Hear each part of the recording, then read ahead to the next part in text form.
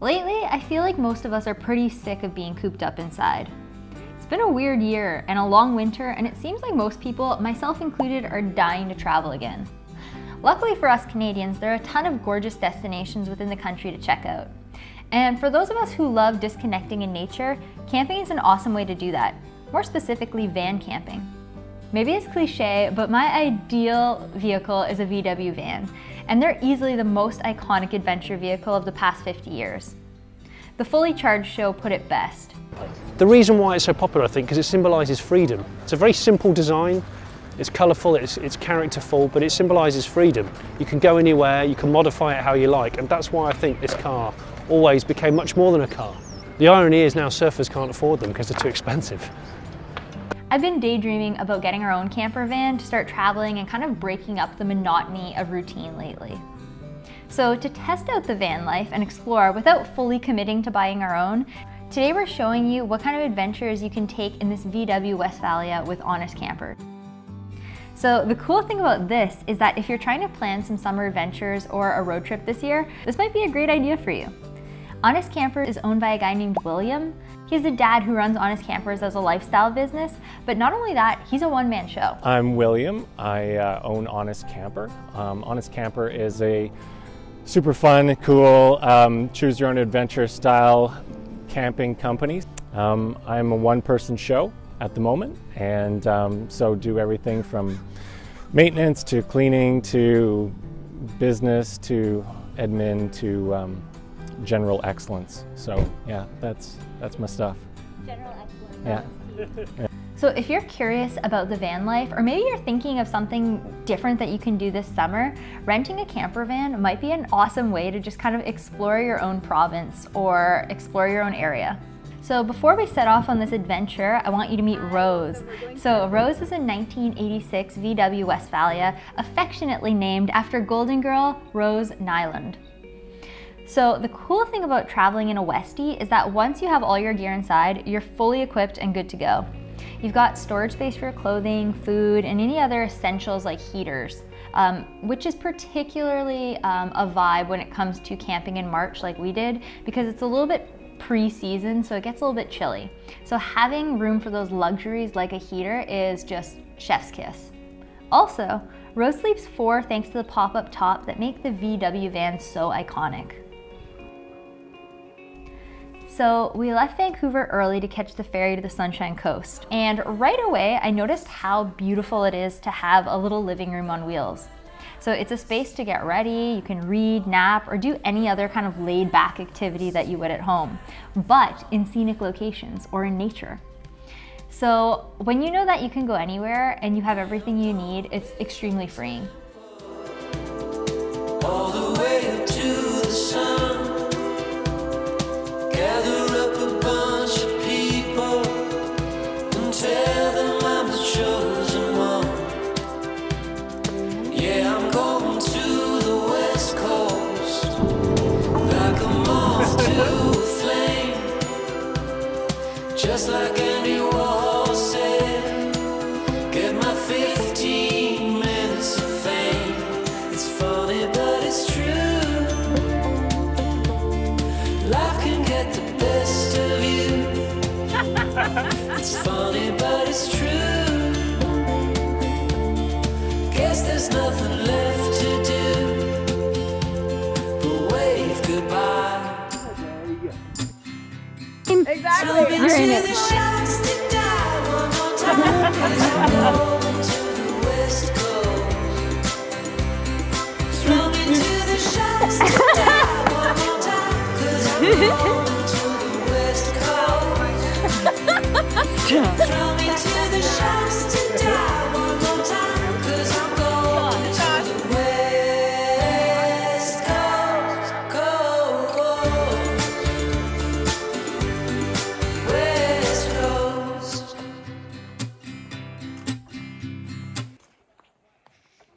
This is actually pretty wild, but every single site at this camp space has your own personal dock. So there's like a spot here to camp, and then there's a spot, or then you get your personal dock, and every single place around the lake you get that. Like, Who invented this? Who did this? This is amazing. Our first campsite was a place on the Sunshine Coast that our friends Josh and Michelle scoped out. It's a domestic fight. You tell me, you just snuck it in there. Domestic fight. The realities of the woods.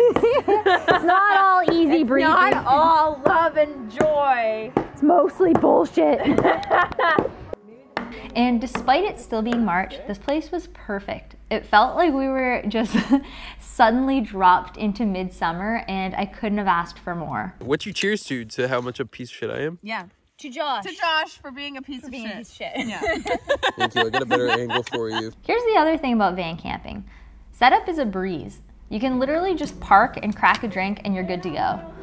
Each time we set up camp, Michelle and Josh were like hustling to take out their tents and like set up tarps and just load everything in and out of the car. And me and Alex would just be straight chilling because the job was done by the time we put it in park. All you have to do is just like kind of open the doors and you're set to go. Alex is 6'2" and he's like, there's a ton of space, damn. If you fold the bed halfway back, you can stand like from here all the way to here. Oh yeah, that's true. And then if you pull it out more, then that's when you sleep up there. Yeah, so you pull it out. Oh, I see. And you can sleep up here, but then you have less room to stand. So during the day, you can just flip it back. You roll over to the other side. There you go. So when it comes to the essentials of van camping, this particular van is already fully loaded. William had thought of pretty much everything you could ever need and then stocked the van with it. So there were a lot of times where we're like, oh, we wonder if this is inside. And there always was. So he had like dishes, cutlery, coffee, French press, aluminum foil, dish soap, propane heater for the colder nights, double wide sheet, Bluetooth speaker, little camp chairs, you name it. So these are all things you want to have on hand if you're van camping on your own. The one thing we do recommend you bringing on your camping trip is a hatchet. So you want to be able to cut and gather firewood and not just like rely on the store-bought wood. A hatchet allows you to scavenge a lot of these larger branches on the forest floor and turn them into firewood. So that's really helpful because not only are you providing yourself with firewood, but also getting rid of all that forest brush helps prevent forest fires, which in BC is a really big problem. Now, when it comes to food, you can be pretty flexible when you're van camping. And that's because a setup like this came stocked with the 2-burner stove, mini fridge, and sink to clean up when all is said and done. You can also cook over the fire depending on what you want to prepare, but it really gives you a lot of flexibility of like the level of meals you want to create while you're camping. Van life in Canada is actually pretty big. I didn't actually know van camping was such a big trend in Canada until I moved to BC. So like in Eastern Canada, camper vans are pretty far and few between. Also, people in the GTA aren't generally as into camping as their BC counterparts. So in the West Coast, you see camper vans everywhere you go. And it's like a huge subculture that's far reaching all the way north and all the way back down towards the US border and beyond. So I can kind of see why though. In BC, there are so many stunning places to go. You've got mountains and inland lakes. You have stunning forests. You also have deserts and oceans and beaches. So you really have a wide range of beautiful geographic locations. The best part is that nothing's too out of reach. You can drive basically in any direction and end up somewhere that's actually worth exploring. The geography of BC makes it easy for you to stay out in nature without having to venture through sprawling cities, freeways, and concrete to get from point A to point B. The same can't really be said for Ontario unless you want to travel north and be genuinely in the middle of nowhere. In the past couple of years, the van life trend has really taken off on social media. And I wanted to know why now. So I asked William what he thought about it. Well, it was definitely, is I think still one of the most popular lifestyle hashtags out there. Yeah, I guess people will say, do what you love and the money will follow and all that good stuff. And I guess I kind of followed that. I like building things. I like the idea of kind of making something that people can enjoy themselves and kind of craft these lifelong memories in.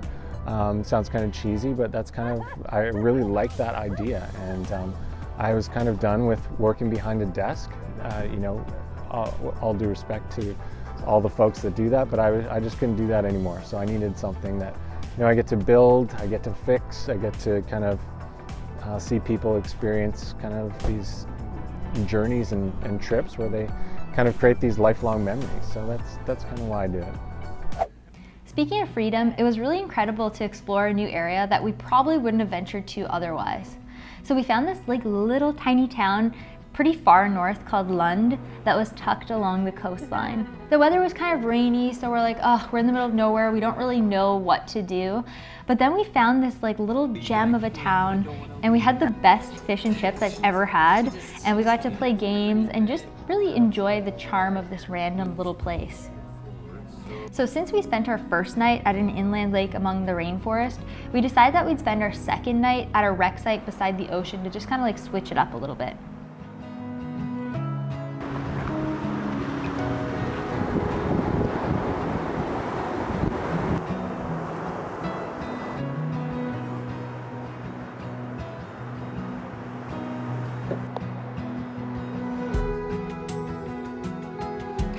Surprisingly, we were so sure it would storm during our stay here, but it didn't.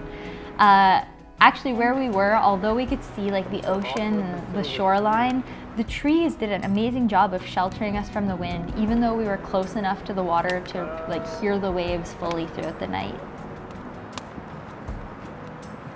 So let's talk about the reasons for getting a camper van. The main reason or use case that I find compelling is that it's a lot more versatile than most other forms of camping. For example, when you're tenting, you're really limited by weather conditions. Additionally, when you're traveling with a tent, you need to have a safe and secure area to pitch that tent. So finding a spot can be really challenging in the peak of summer when all the campsites are full and public beaches and parks don't really have an overnight policy. Conversely, if you're in a van, you can park virtually anywhere for a quick stopover. This makes it way easier to do longer trips because worst case scenario, you can always park in like a Walmart parking lot if you're in a strange city and all else fails. That's another benefit to camper vans as well. City travel is actually possible. If you're tent camping, or if you're just car camping, it's kind of awkward to try and sleep in a city because there's no real safe area to do so. When you're traveling in more populated areas, tenting locations become fewer, so you'll likely end up renting Airbnbs. And Airbnbs are fine and they're luxurious, but it can really add up in terms of expense. I also mentioned weather, but I want to elaborate a little bit more on that point. In areas like BC, you could reasonably camp for most of the year in a camper van. So that lengthens your adventure season from February or March to like early November. Traveling in Rose was actually pretty incredible when it came to the weather. And on our way home, we were waiting for the ferry when it started to storm. And out of nowhere, it just started pouring. And we just kind of kicked back and, you know, we had 2 hours to kill, so we made a little breakfast, made some coffee. The ferry, and we've decided to pop the top, put the heater on, make some food.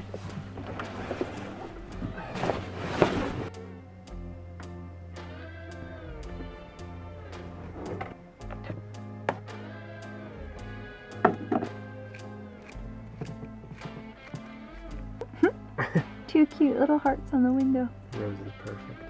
Rose is perfect.